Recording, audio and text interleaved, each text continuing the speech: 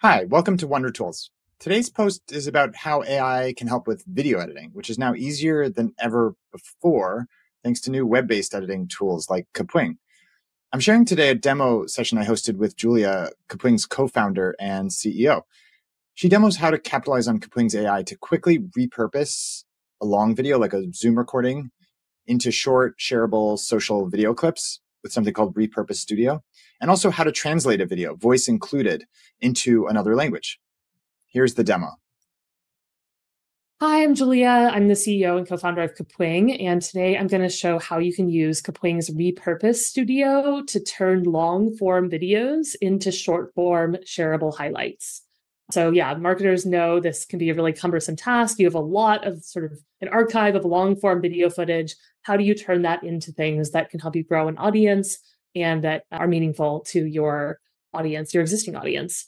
So I'm going to go ahead and share my screen to show you a little more of how the Repurpose Studio works. So Kapwing is a fully online video editor. It helps with any kind of social media task like adding captions or translating videos. But what I'm showing today is our new Repurpose Studio. Here I am signed into the Kapwing workspace, and I'm going to get started just by clicking Repurpose Content. Here you can upload a video. I'm going to go ahead and paste a long-form webinar, a 33-minute podcast episode that we did for YouTube. This is our content marketing team. It's a side-by-side video, so two faces side-by-side, two people talking to each other. And I'm going to go ahead and click Generate Clips here. What this product does is it uses AI to identify highlights in your video. So really useful insights that are coming out of the video itself. It starts out by transcribing the video that you've given it, and then uses that to find kind of those AI moments. It also automatically adds captions and also centers on the speaker in the video. Just for the sake of this demo, I'm going to go ahead and jump the line. I already have in this other tab here the finished version of this Repurpose Studio job. So I'll go ahead and show you what the output looks like so that we can dive right in. So you can see here, there are lots of different highlights that have been pulled out of the video on different topics. And you can read the text of the transcript itself and watch the video in the video preview. Creating a video strategy, if you haven't fit that into a larger content strategy, I think is setting you up, or a larger, broader marketing strategy is setting yourself up for. So I think that this is a really helpful tool for browsing sort of the insights from your video. You can see that the various speakers, one on the left and one on the right, have been centered in the frame. Also subtitles here on the bottom, which I can change the styling of using this subtitles tool. And I can also change the aspect ratio, for example, if I wanted to publish on a different platform or have a different size. What do you think of our podcast? Well, a long-time listener, first-time guest. So there's lots of different things that get highlighted in the transcript. And if you ever want to go in and make any adjustments or changes to your transcript, you can do that just by clicking Edit as Project. And this will open up that video in the fully featured video editor. And from here, you can do other things like remove filler words that are highlighted in the video just by selecting the text from the transcript and deleting that section from the timeline. You can also, make other changes to the transcript of the video script and listen to those changes as you go. As well, just, you would make a video and yeah, all of that is really simple to use. We pride ourselves on our video editor being really accessible to everyone on your team. You can also make visual changes here in the editor, like adding logos and moving things around. All of Kapwing's embedded tools are accessible to you here, and Kapwing is a fully functional video editor. So it's really useful for, getting to make your video look the way that you want it to every single time. After you're done with all of your edits, you can click Export Video or Export Project to get the version of your project to share on social media. You can also export directly from the Repurpose Studio just by clicking on that export button, and then you literally have a shareable video ready to go for social. So that is how you use the Repurpose Studio. It really can help you with turning long-form podcast episodes, video podcasts, interviews, Zoom recordings, and all sorts of B2B thought leadership marketing material into these short-form videos that are perfect for LinkedIn, Instagram, TikTok. It's not good for videos that have a lot of background music or where the transcript is not the feature of the video. For example, if you upload like, a football game to Kapwing, you won't be able to identify the highlights in the football game because the highlights are not based on the text or the transcript.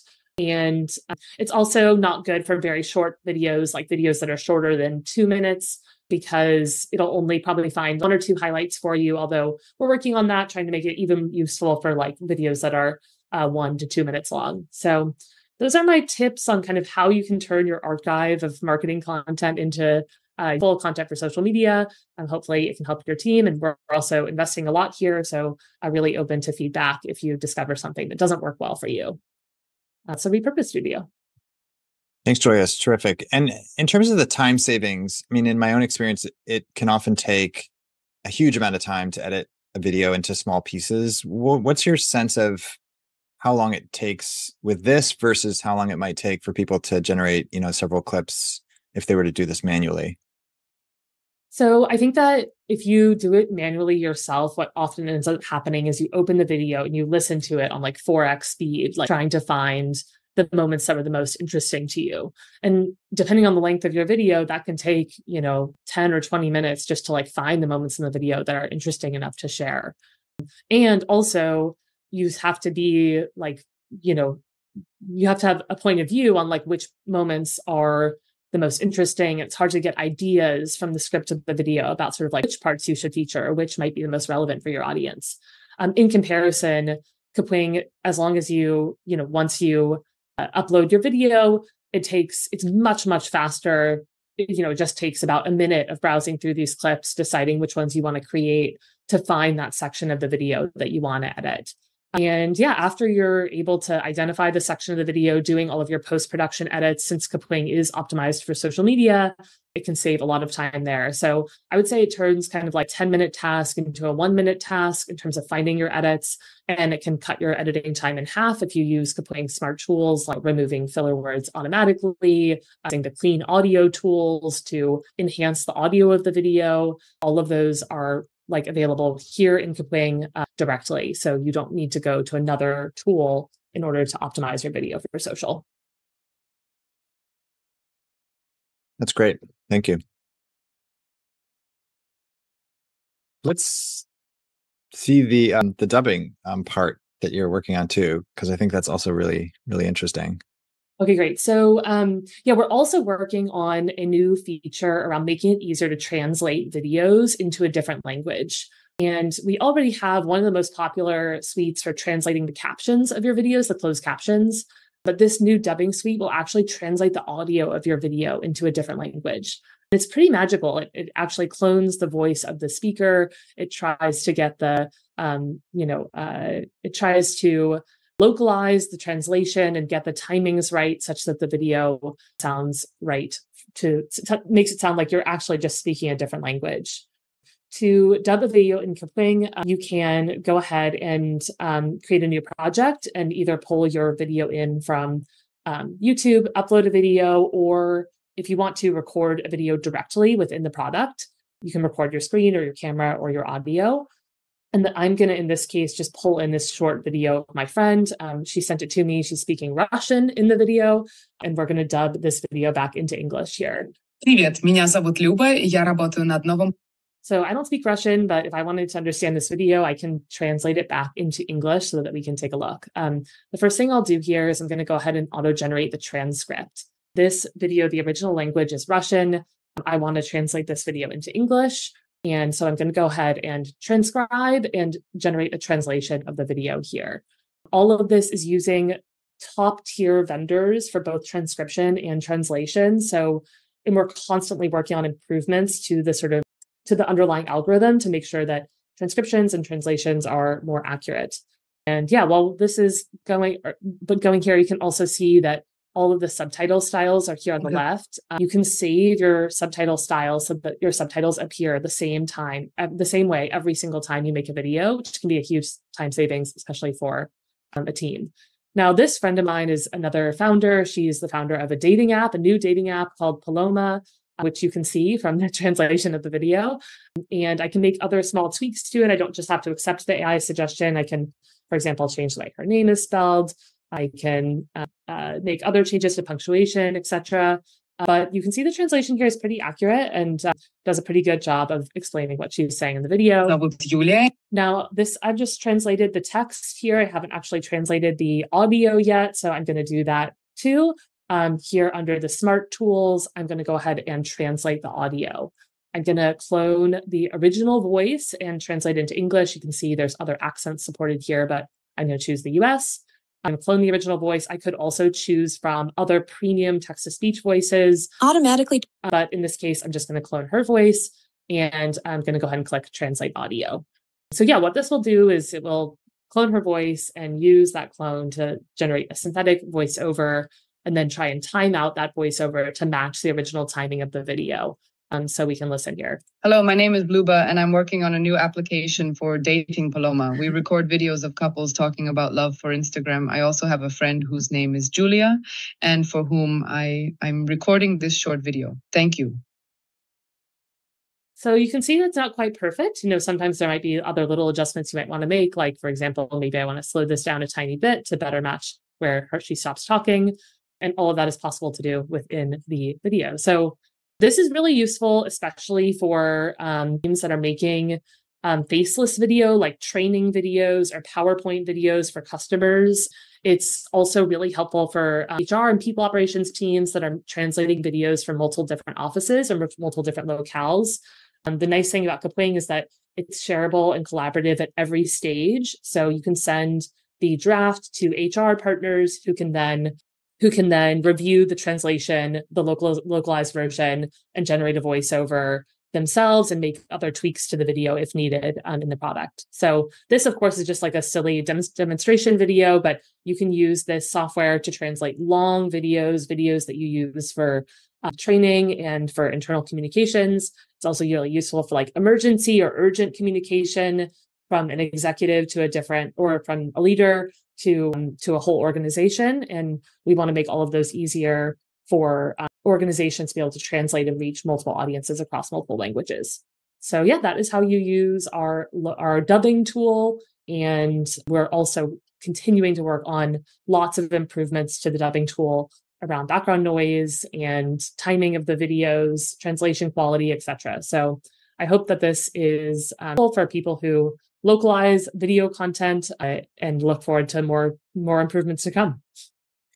Do you expect people to use it? It looks really powerful and useful. Do you expect creators who are used to creating in one language to increasingly use this and other tools like it to reach people who they couldn't otherwise reach in other countries and other languages? Do you think this is a way for people to expand their audiences outside of the kind of functional context that you mentioned? Do you expect individual creators to be using this, and have you seen them already doing that? Do you think that's something that will grow?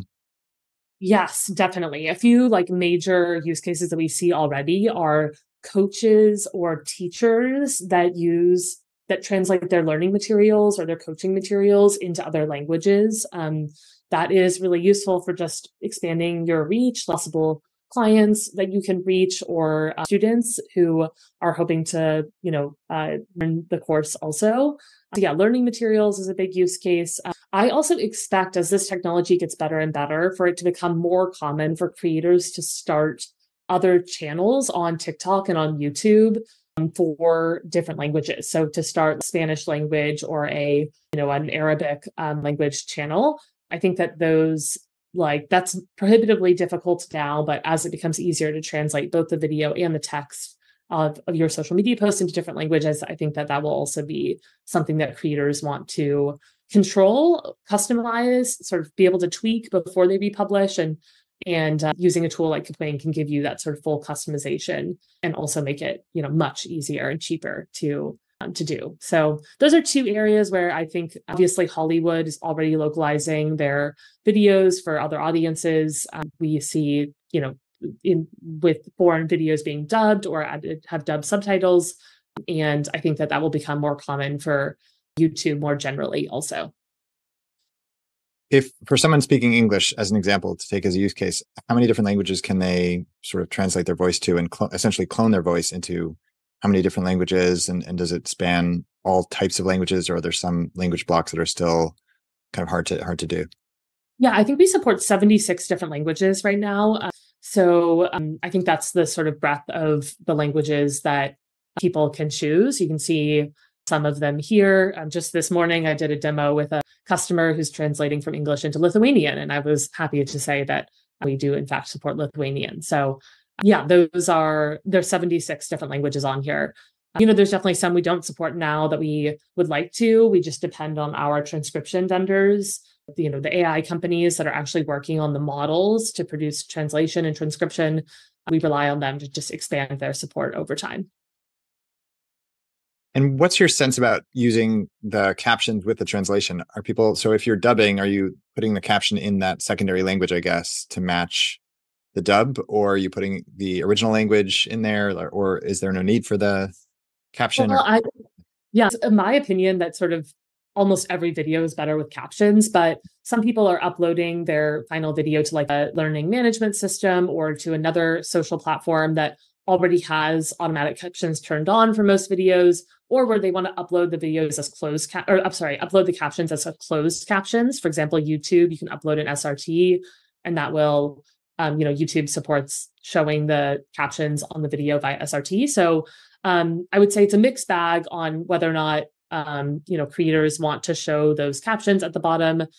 Just depends on kind of the quality of the dub and the quality of the captions themselves. Mm-hmm. Cool. These are really, really great. They're exciting. I've been really appreciating the repurpose myself. In terms of looking ahead for 2024, the AI stuff is moving really, really quickly. You've added a whole bunch of things recently already. What are some of the things you're thinking about next, or what are the new things people could look for in Kapwing in months to come?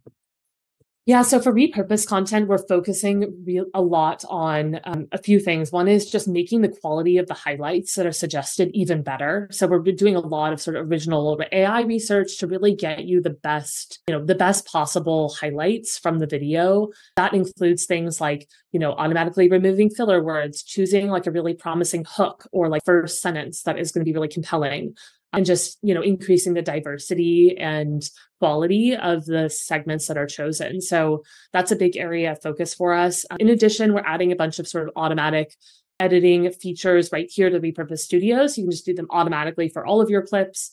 For example, we're going to add clean audio so that you can just enhance the audio of your videos automatically.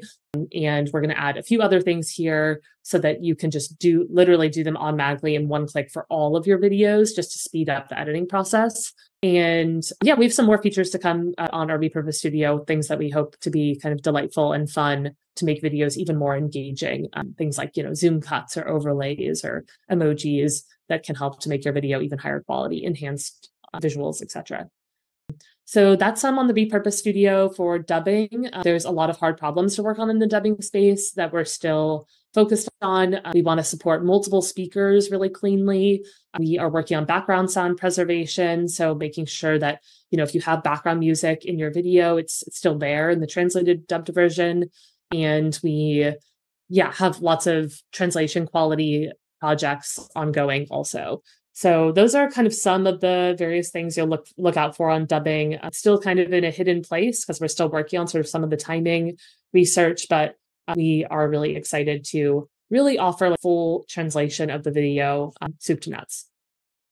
And then for people who are used to using Adobe Premiere or Final Cut Pro, other kind of desktop-based editing tools, it might be a transition to using a web-based tool, and the web-based tools now work really, really well.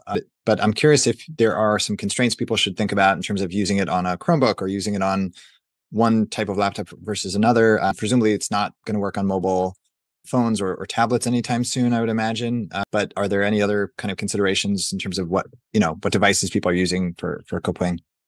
Well, I'm happy to say that Kapwing does work on mobile, and works just on your mobile device. This is just kind of an emulation, of course, of what your phone might look like, but we do support all of our editing tools here on mobile also. So some of them are harder to use. If you want to review all of your subtitles, for example, it can be a little harder to do on a small screen. But just because of the size. This is really useful for just like needing to make quick edits on the go. It's all possible here. I do think it's a transition for people who, use Adobe Premiere, because there's some things that you'll need to relearn. There are some things that Kapwing doesn't support. For example, we do support keyframes, which are sort of like more sophisticated animation types, but we don't have like as powerful keyframes or animation suite as Adobe Premiere does. So if you wanted to, quickly make or like sort of gradually make this drop to the bottom of the video, I think it's or Kapwing has a lot less sophistication with our keyframing than Premiere does. So I guess that's one thing to be aware of. You can see a little bit here on how that works. We do have a lot of sort of other editing tools built in for social media. So I think if you are someone who produces in Adobe Premiere, you can still find Kapwing useful for adding captions, getting your videos ready for social, adding post-production tools and adding post-production changes and collaborating with your team. So yeah, I think that, our hope is that eventually adds enough value that people are convinced to switch, but it's also a useful tool, even if you're using both together. Great. Thank you so much. It's really exciting to see how much people can do, how quickly they can do it now, and how easily they can do it, even if they don't necessarily have training. Video editing has often been sort of in the realm of the professional or the expert. And now I think you're kind of helping make it a little bit more accessible for people who don't necessarily have the expertise to work in more advanced tools or more complicated tools. Yeah, that's definitely our hope. And, we've done case studies on our customers, on our clients who have, for their marketing teams have sped up video editing production by 50% in terms of output. So just on sheer output, what they can produce with their current team, they, can just produce a lot more video using something like Kapwing. So that's the kinds of outcomes that we really celebrate and want to, hope to see in our customers. That's great. So that's a quick look at Kapwing. I thank Julia for the conversation and the demo, and I'm curious what you think of it and how you find web-based video editing and whether AI in that realm is useful for you. Thanks for listening or watching this Wonder Tools piece, and look forward to hearing from you soon.